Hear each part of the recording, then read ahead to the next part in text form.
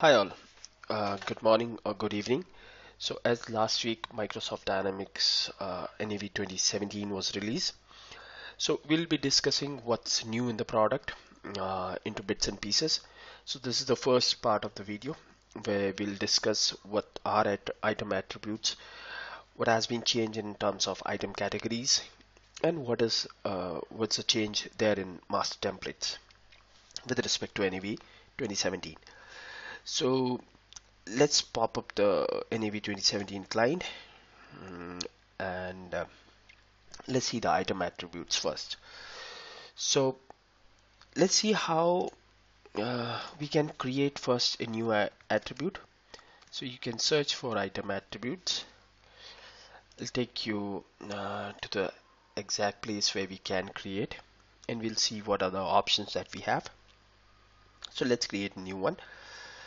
So okay, you select new. From there you give the attribute a name. So let's say there's no attribute as length, so let's say length. What type of value you want for this attribute? So you can select option, integer, decimal. So as it's a length, I'll select uh, decimal. If you want to specify unit of measure, you can do it here. Only if you select it as option, then you can select the option that you want for that particular value from which user can choose. Otherwise, for others, as in this case, the field will be disabled. If you are working on a country or in a database which support multiple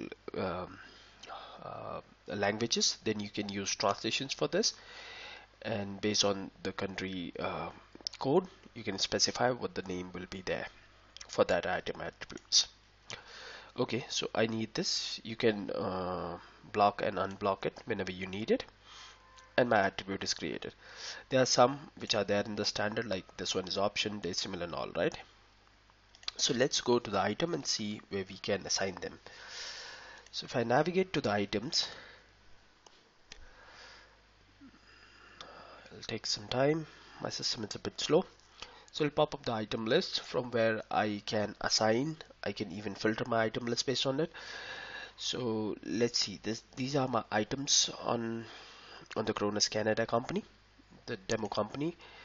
So if you open the item card, you can assign the item attributes that you want for that particular item.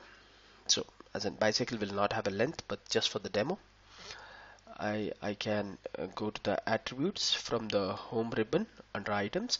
There's the attribute section. So as soon as the page is loaded, we can select that and we can specify as many attributes as you want for a particular item. Okay, so once it's loaded, we'll assign it. It's a bit slow. My system is a bit slow. Okay, so it's there. You can click on that. It'll pop up a screen where you can specify where you can select the attribute and specify the value against that attribute. Like you have colors and all. So in the same way, let's assign some multiple attributes to this. Let's say I'm saying that my bicycle is of color red. Okay, and if you want more, you can assign them as you go, right? So let's say model year makes sense. And are there any values? No, because that's a field, right? When I need to input. Once you assign them, you can see it here on the item card, as well as when you go to the list, and as soon as the list get refresh, you should be able to see them into the item list also.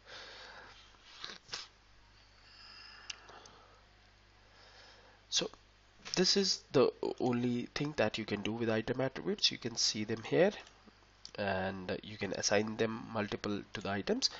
At the same time, you can filter it out. Let's say I want all the and on the standard there are 90,000 1900 series, you have some items with attributes.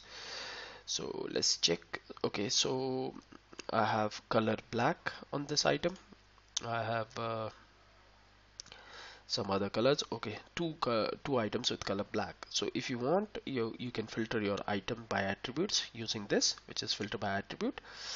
So if you want to filter your item list based on, let's say, color as black, so you can select the attribute from the list, and then using this assist edit, you can select what you want, as in what operator you want, equal to, not equal to, and greater if it is a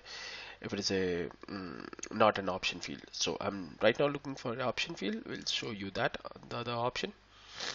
So you select the color that you want, and let's say just for your demo, I'll select this, and then it'll pop up a second window where you can select the basic condition that it is equal to, is it fall within a range, is it less than or greater than, and based on that you can specify your filters, right? So as many filters for the attributes you can assign, and once you click OK, your item list will be filtered based on whatever the item attributes filter you assign. So these items are filtered. If you want to remove it, you can remove it from the same action ribbon, clear attribute filters. So it'll bring you back the whole item list. So that's all in terms of item attributes. There's nothing much on it. That is what you can do right now. Now let's go to the next point, which is item categories. Before going there, let's see what was there in 2016. So this is my 2016 database, and if I go to item categories, the item categories used to look like this: a simple list where you have categories assigned, and for each category you can have multiple product groups. So for this furniture category, you'll have some product groups which are defined. At the same time, you have some default values that will be assigned to the item when you select this item category. So that was there in 2016. Now let's see how it changed into 2017.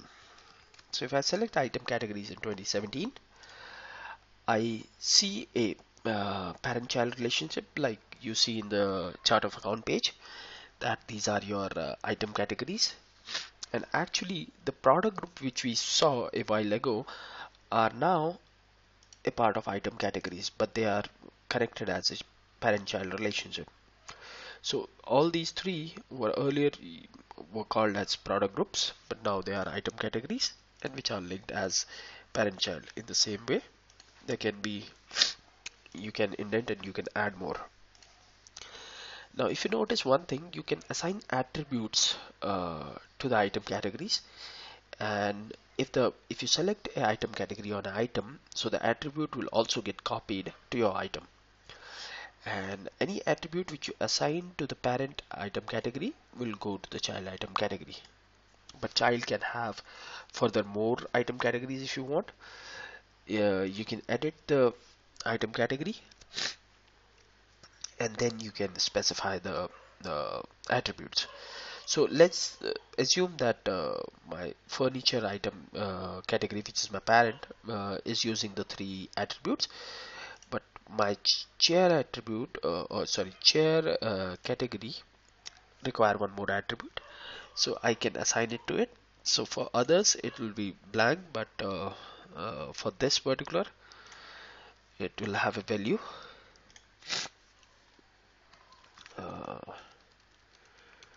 Testing description.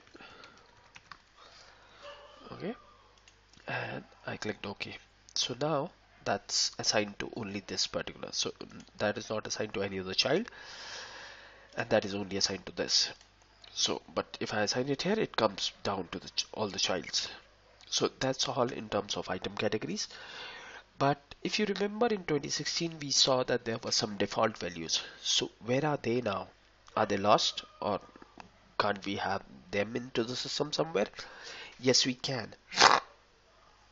And that brings us to the third point, which is our master template. So it was there in 2016 also, but it was kind of now on your front screen. So let's say if I'm sitting on I'm on an item card and I'm planning to create a new item. So what you'll do is you'll click new, and then we'll assign numbers and all those things, right? But now in 2017, if you click on this to create a new item, it actually pops up a window where you need to select a template for the item that you want to create. And there are some templates which are there from Microsoft in the standard product, and they were there in 2016 if you know it. And you can edit any of the templates, and you can modify the templates as you want, right? So this template actually contain those fields which you are looking into 2016 setup and item categories. So all those mandatory parameter can be specified here at the template. You can create more templates if you want, based on your customer requirement, or you can have them based on the industry specific needs that you want. And this feature is available for customers, vendors, and items.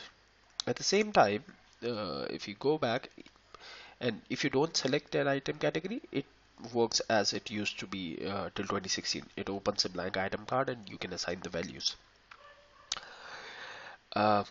So how I can modify, or how I can add a master template to my let's say item master or customer master.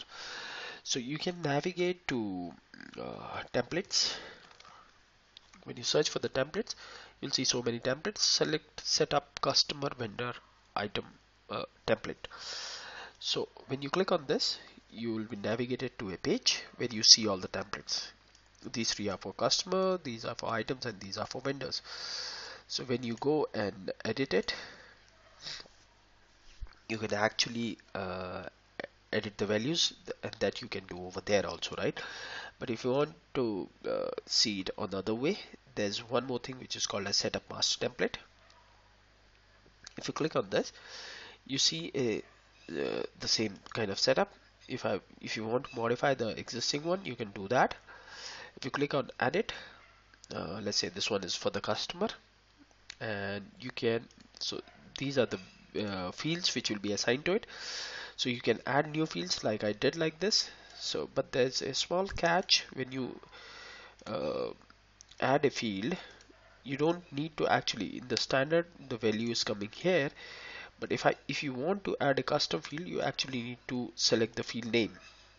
So when you select the field name, it shows you the field list from that table, and you can assign the values, like let's say the currency code will be there, so let's say language code, but it's already there. Okay, so let's say this is the field, right? I already added, and you can change it to the value, default value. But if you want it to be available on the page where user selects a category, then you need to modify page. But if you just want to assign a default value, that you can do it from here, and that will be assigned whenever a customer select this template, which is cus001, right? So let's go to the customer and see does my default value comes when I create a customer using this template.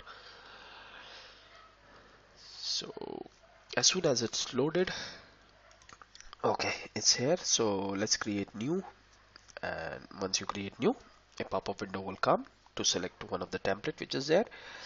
Once you select it, any values which are assigned to that template will be applied to your customer.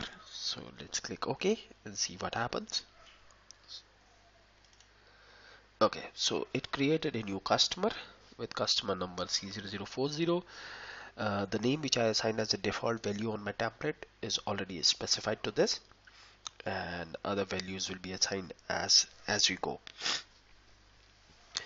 So this feature of master template can be used as a partner. You can have your master template created based on the industry specific needs that your customer can be use, and for the customer they can have their templates based on what type of customers and item they commonly drive their business, and based on that they can